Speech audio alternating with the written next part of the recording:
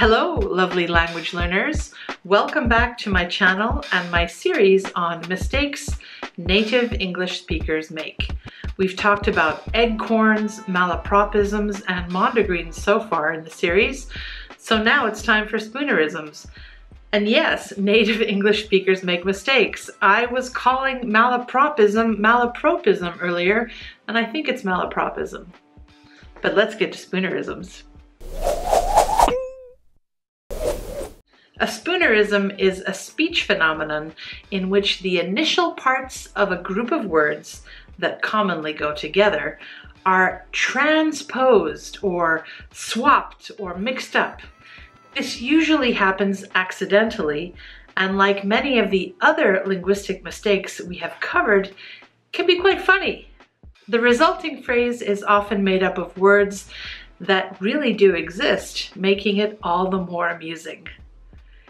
To give you some examples right away, some commonly cited examples are blushing crow rather than crushing blow, or fighting a liar in place of lighting a fire, or keys and parrots instead of peas and carrots.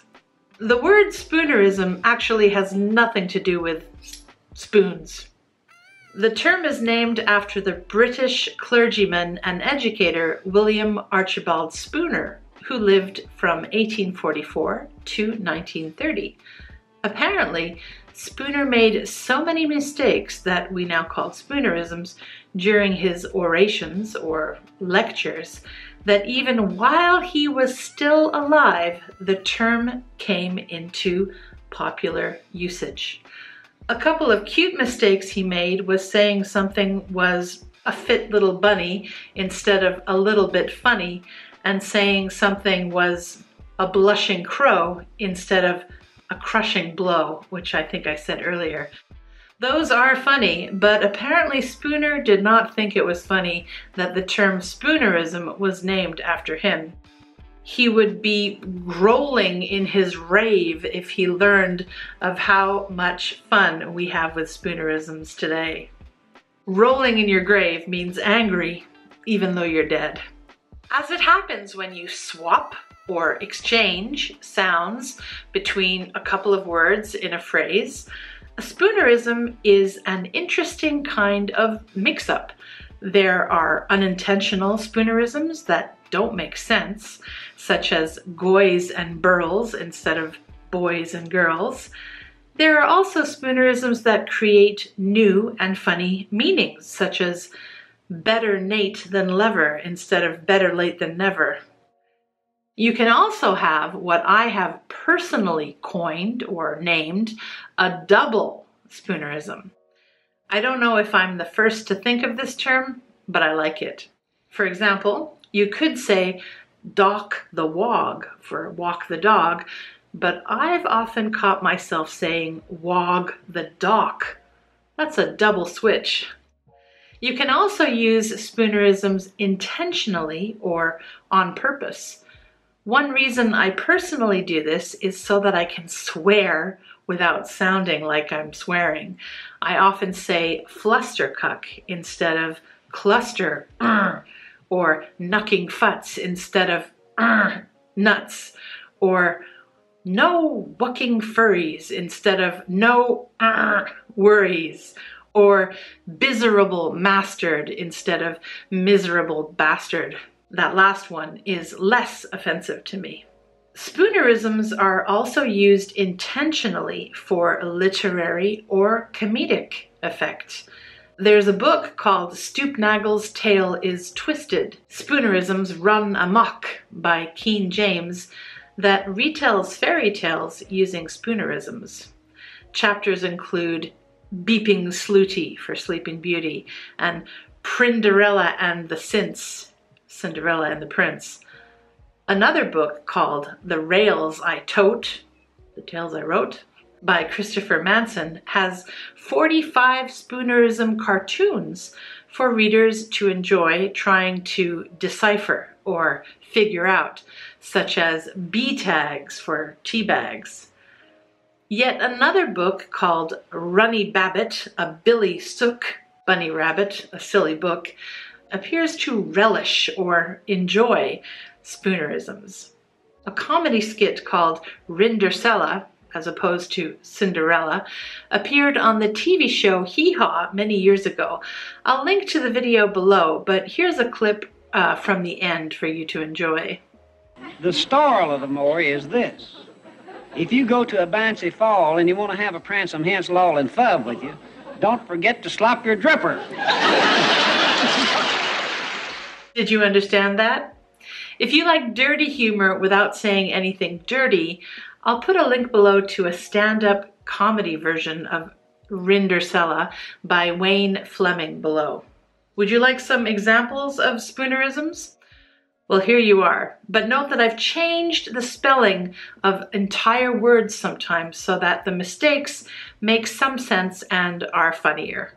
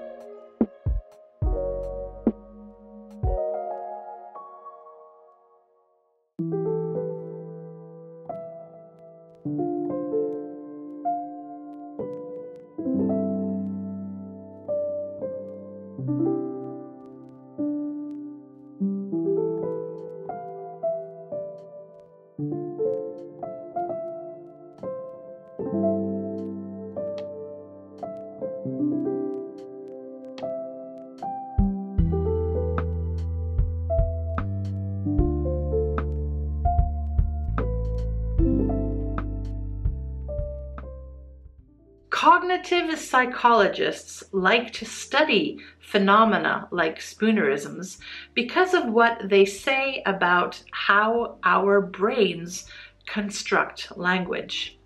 Early 20th century psychologists believed that language was produced in our brains one word at a time.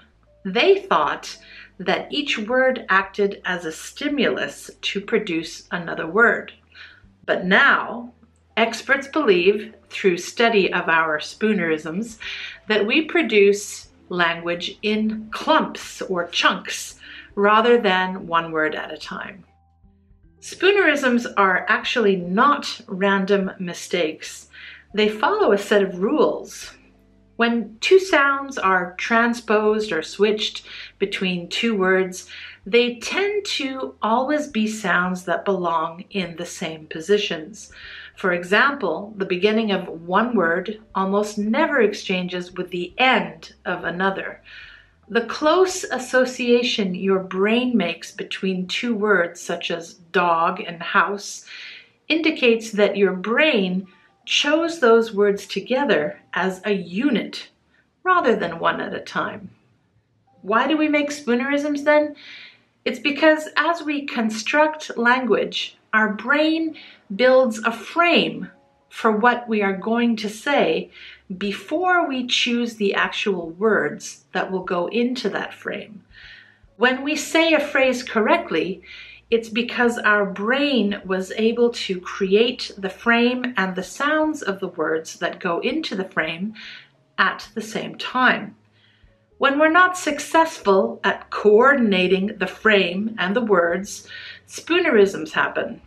Often this breakdown might be the result of an external or internal stimulus that interferes. Maybe you're distracted, or maybe you're simply tired. However, be careful. Mixing up words isn't always a laughing matter. It could also be one of the early warning signs of Alzheimer's disease. But it's true that we all mix up words. Chances are you have made a spoonerism in your own language. Comment below if you remember any. And if you have ever made a spoonerism in English, congratulations. Perhaps that means you are chunking your language now instead of thinking about each word you want to say individually in English. This is a good sign of increased fluency.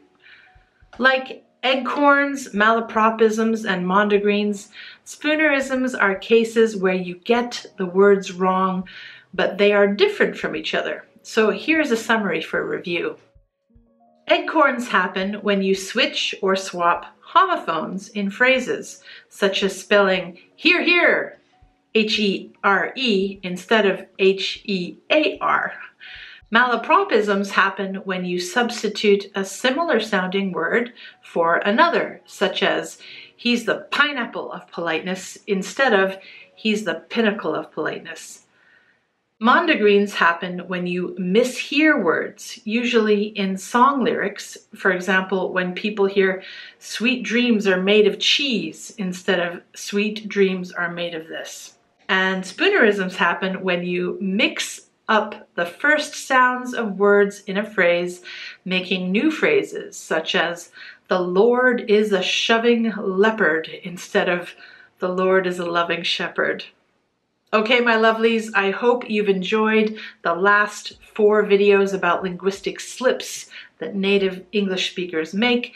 Hopefully you will be able to avoid some of them now, but take heart, or don't worry if you still make mistakes, because native speakers of English make them too.